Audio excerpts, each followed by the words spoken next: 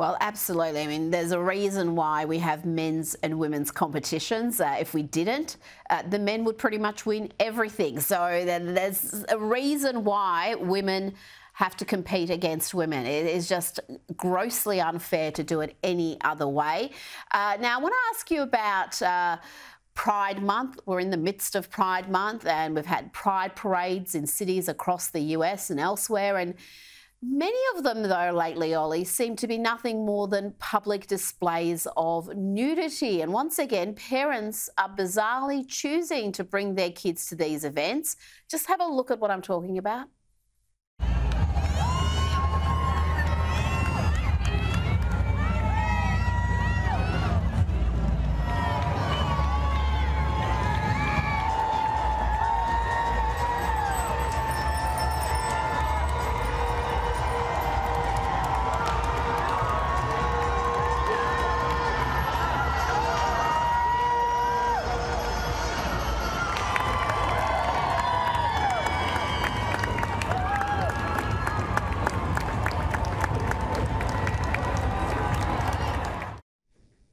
That last clip is a march led by the Scouts of America. So children are part of some of these marches, and they're certainly in the audience, but some of the behaviour in these marches is certainly not what children should be exposed to, Oli. It's absolutely abhorrent. I mean, we saw Seattle Pride where the naked cyclists were cycling. There was even a child in the parade with these naked male cyclists, flashing their genitals. You have children in the crowd staring in horror while their parents clap and cheer. You have New York City Pride where there are people naked with their breasts and genitals out, and again, children in the crowd. And all of these events are dubbed family-friendly by the organisers of these events. And we have to think as well, a lot of these events have big corporate sponsorship. Toronto Pride, which featured naked transgender males flashing their breasts on stage, was sponsored by Bud Light.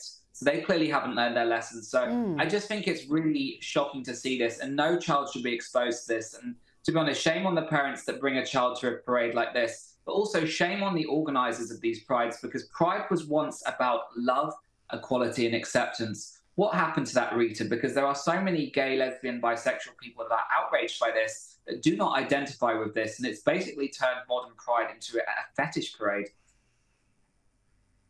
Well, absolutely. And Andrew Doyle wrote a piece basically explaining that. I mean, he's a gay man himself, and he's talked about how something that was a celebration of equality has turned into something entirely different, and something that a lot of gays and lesbians really don't want to be a part of anymore. We'll talk about that later in the program, and I've got coming up in Lefty is Losing It all sorts of clips from these pride marches of, again, behaviour that children should not be exposed to.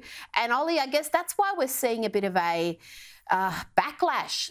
People who were previously supportive of Pride Month and these marches, or who were at least apathetic about it, they really didn't care, live and let live. But now there's this new hostility that you can detect in the community, because there's behaviours there that are, well, abhorrent, some of them. I mean, there's no other way to describe it. Behaviours that the overwhelming majority of the population would not support, like we just saw, completely nude men parading in front of children.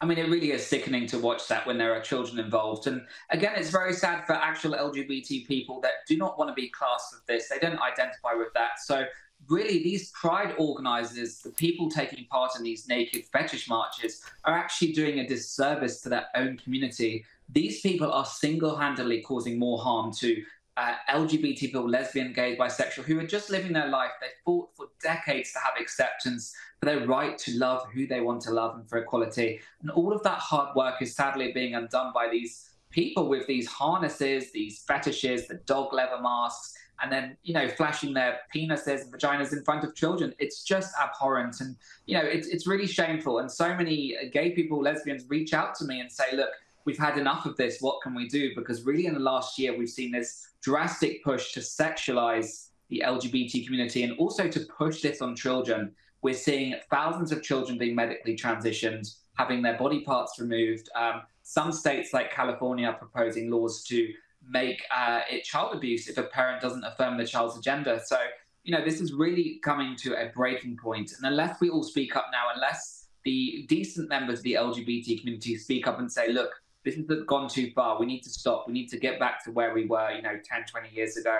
Unless those people speak up, I'm afraid, that we're going to see a lot more backlash against this community. Absolutely. Now, I can't let you go without getting your insight on this new poll. According to YouGov, Meghan Markle's popularity has plummeted further. How low can she go? YouGov's latest data found the Duchess's net positivity rating stands at -47%. That's the lowest rating since YouGov began polling on the Duchess back in 2017. Oli, what can Meghan do to improve her image? She keeps winning daft awards, but these meaningless honours aren't fooling anyone. Well, she's really damaged her own image. I mean, we've seen how privileged she is. She's living in a Montecito mansion. She's got a royal title. And all she seems to do is complain and moan about how difficult her life is. And I think she's really out of touch, because I saw her Netflix series with Harry and Meghan. I just thought it was really boring, to be honest, because, look, they got paid $100 million for that. I mean, they thought they were going to be the new Kardashians. There was no drama. It was literally them, not even in their own house. They actually put up a picture of Princess Diana on the wall, pretending it was their house. It wasn't even their own house. So I think because Meghan has no authenticity, people see this kind of false veneer. It's not a real person. She's just using Harry and stuff. So I think that looks bad. And interestingly today, the CEO of United Talent Agency, one of the top 3 biggest talent agencies in Hollywood, actually called her talentless. He basically said she's not a great audio talent. She's not a great talent at all. And just because she's famous doesn't mean she has any talent. So that's very telling from one of the biggest talent agencies. She's been dropped by Spotify.